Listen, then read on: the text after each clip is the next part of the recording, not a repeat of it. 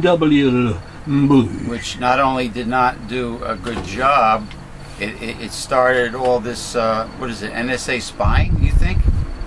Are they in charge of that? Or they are involved in it. Or is that the FBI that's in charge of this? NSA, National Security Administration. And they're working with the FBI? Well, ever since George W. Bush and our failure to work with the FBI and CIA and etc. to see the hijackers in 911, yeah, they're all supposed to be working together today. It didn't stop the Boston bombers. It didn't stop the underwear bomber in Detroit. It didn't stop anything because it's not there to stop anything. It's there to spend our money. But heaven forbid the poor should need more food stamps. Veterans and their families should need more food stamps. People on welfare should, heaven forbid, they should need more than $140 a month. How despicable that is under this big fat piece, windbag piece of shit, Chris Christie. Go Barbara Buono. This November 2013. What is it, November 5th? I have no idea. It's early November. And it's supposed to be. Election day. I think it's supposed to be the first Tuesday, something like that. The first Tuesday of the month. I believe so, but I don't know. I hear different talk. Well, Barbara Buono better fight tough and blow her mouth off at Christie if she ever thinks she's going to go up against Chris Christie. She is being outpolled 2-1. Because she's not going to the media shooting her mouth off. She's letting Christie do it. She's you know, women in politics, they don't have the gumption. They're too passive. Like, you know, those passive namby-pamby liberals that don't want to like make any judgment calls or don't want to call people what they really are. Margaret Thatcher. Please like me. Please like me. Oh. Margaret Thatcher was anything but a pansy. Yeah, but and look how she ruined Britain. Margaret Thatcher's a conservative. Well, that's what I'm saying. She was buddies with the Bushes. Well, no, I'm talking about pansy-ass. Buddies with Ronald Reagan. I'm talking about pansy-ass Democrats that don't have a backbone. But you said women. That's a general statement. I'm saying women in the Democratic Party don't have the gumption to win, and get their agenda into place because Margaret Thatcher screwed up the economy real good. Nancy Pelosi was a wimp when she was the speaker, right? When she was in Washington. I don't know.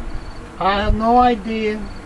All I know, even Bernie Sanders is too kind to the Republicans. All I know, you can't win against them unless you get tough. Evil people get lots of support. That's all I know. Expose, expose, expose, expose. Even exposed. Barbara Buono have support. Needs to grow a backbone. Well, even Christine Todd Whitman was very wimpy in her elections. You never heard her raise her voice or swing her hands around. She also destroyed New Jersey. Yeah, she tried to privatize the division of motor vehicles and it didn't work. So much for privatizing. She gave the rich a 30% tax cut. She jacked up the property taxes, right? And of course we had to pay those taxes for them. Well, Christie's worse. See? She was a woman. The national budget is no different from state, city, and town budgets. A simple across-the-board reduction in spending of 2% will not cripple any department or national defense. A salary reduction of 2% for the average person would be a nuisance, but not necessarily painful. Did you hear him say that for the average person? Why didn't he say that for the rich? It's like because a 2% reduction, a 10% reduction, a 50% reduction ain't gonna be a problem for them. It seems that it's a taboo subject when it comes to the rich paying taxes, that the media always avoids that. Everything has to Bingo. be for the average, for the middle class, lower middle class. Everything is based on the mainstream this, the mainstream that. That's how they make you pity the billionaires. Pity them? Yeah. Shed tears Pity for 'em? the billionaires. What a joke. Similarly, a Pity 'em. department with a budget of $100,000 reduced by 2% would still have $98,000 for operations. That is only $2,000 less for spending. Again, it's a nuisance, but not painful. Extrapolate that to the multi-trillion-dollar budget the President and Congress want, and the overall savings to us is in the millions of dollars. Americans need. Congress should get real and look at what it has created that is costly and inefficient. Fund our necessities and then take a better look at what America needs. Compromise your ideals, and perhaps a united Congress can bring our country to a better place. I'm against that. I hate that word. No. Economically, No. socially, and globally. No. Fuck him. You can't compromise with the enemy. You can't compromise with evil. You cannot. You should not compromise with conservatives. And we should not negotiate with terrorists. Or criminals. Because that's what they are at holding Yes. the debt ceiling. This is the problem. This is one of the problems. This is the root problem of Democrats today, is they want to be liked. They don't want to be labeled as anything negative. They want the Republicans to like them. Even what's his name? Barack Obama wants to compromise. Nancy Pelosi, when she used to talk about bipartisanship, compromising. The people that vote for a Democrat want drastic change, radical change. They don't vote. Unfortunately, though, they don't vote for a Democrat for compromising with the right wing. Unfortunately, Democrats are not Democrats anymore. It's as simple as that. So their compromise really means, deep down, I'm a corporatist just like the Republicans. Correct. And I am saying these things because the fat cats are giving me money. Moolah. Yep. And I'm a crooked, Yep. piece of shit, two-party system sleazebag. Like the rest of them. Thank you. Wake up, America. Thank you for joining us for Progressive Discussions. It has been a very, how should I say? Invigorating, as Willie said. Extra. No, I'm the one that coined the word invigorating. He just repeated it. I originated invigoration. When? I always use the word invigorating. Always. Always use the word. From way back in my shows. Invigorating show. And you heard it from James P. Madonna. You can take that to the bank. Mr. Invigorate. No, if you got Mr. Invigorate. And if you take... And listen, if you take that to the bank, make sure it's a federal credit union or... Yeah, don't pay any fee at the ATM. Yeah, don't go to no... Hey, by the way... No big-ass bank. Do you know if people on welfare who get the finances, do they have to pay a fee at the ATM? If you use an ATM of a different... If you stick to the same bank, you don't pay. You don't pay the fee? Like...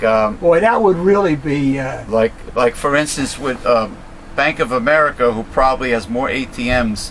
Yes. Than in the United States, than anybody else. They, you don't pay a fee if you have your money in Bank of America. Okay. So you can use any ATM.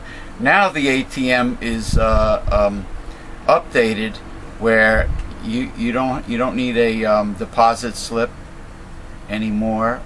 You can deposit checks and cash by just putting it into the ATM, and right before your eyes, you have to put the cash and the check in the right way. You can't just like a debit card. You can't just stick it in any way. But when it goes in, it counts it. 100% accuracy. Yeah, Chase now has the thing. No slips. You can send a picture of your checks. Yeah, well, it does. It takes a picture of your check.